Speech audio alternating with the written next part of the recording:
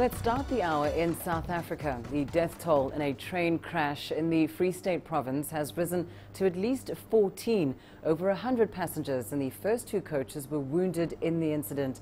The collision occurred in the city of Kroonstad. The passenger carriage was on its way to Johannesburg when it derailed and crashed into a truck before bursting into flames. Local media reports that the truck failed to stop at the crossing. The driver of the truck then tried to flee but was arrested by police. As a result of the truck that was driving through a level crossing, carrying almost two trailers or two carriages. And you can see for yourself that the truck driver was taking chances. He thought that he was going to pass through. Little did he know that the train was going to hit him. That has costed lots of lives.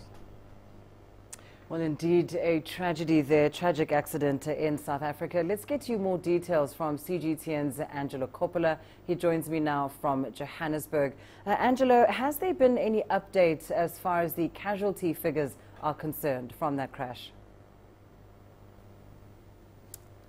Lindy, we understand that there were some 429 passengers on board at the time of the crash, and we can confirm that 254 people were injured. Of the injured, all of them were taken to nearby hospitals and clinics. We don't have the details of the type of injuries that those 250 people suffered, but sadly we can now confirm a new death toll, and that's of 18 people. That's according to the rail operator's CEO.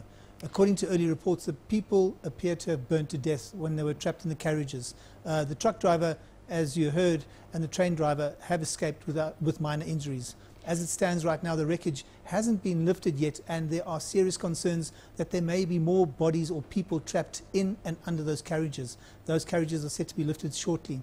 Authorities do say that the line is going to remain closed for the next 36 hours. That's to give the teams time to complete their investigations and for the rail operator to repair the line. Lindy? And as those investigations get underway, is there any more clarity on the circumstances that led to the crash?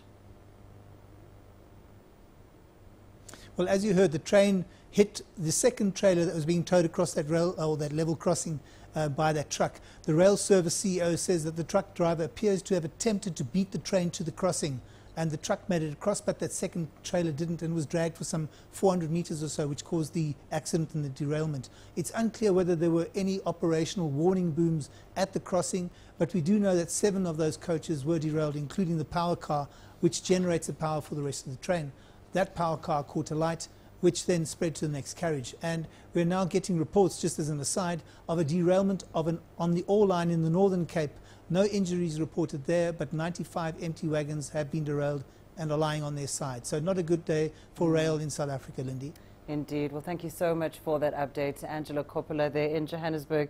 And of course, just updating that death toll, saying it's now 18 people that have died in that tragic train crash.